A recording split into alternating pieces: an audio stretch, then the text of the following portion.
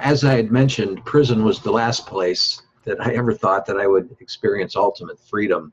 To conclude here, Nietzsche had said in his book, Will to Power, where must our modern world be classed? Under exhaustion or under increased strength?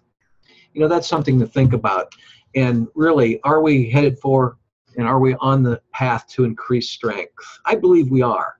So for now, my drive and determination asks for your donation in helping me raise startup capital for implementing many strategies and raising up my author's non-medical wellness platform, a donation you can psychologically and spiritually feel good about as your heart swells, knowing that a lonely human being out there may get his dignity back through the redirection of his mental power, or that others may never slip into that state of mind of lack and loneliness and despair.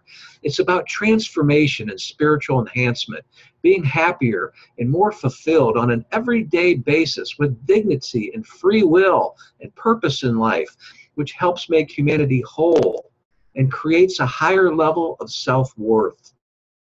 I further believe and want to add that this is an approach to living well that anyone in time can follow, and I know will work.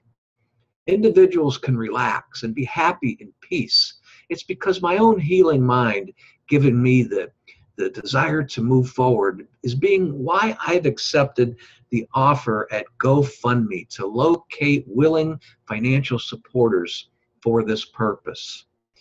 Thank you again, and I just appreciate you putting up with me for this far into this program, and I wish the best for you, and God bless. Thanks again.